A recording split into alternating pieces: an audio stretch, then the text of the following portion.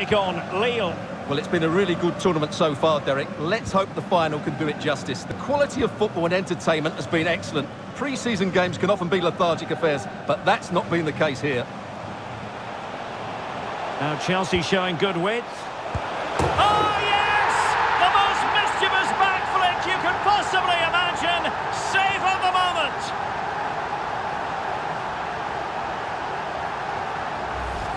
Well, here's the replay, and it's a really inviting ball played into the box, begging players to attack it, and then just look at the finish. No wonder he's laughing, so audacious with that little back heel, and he's completely done the keeper. It's a lovely goal.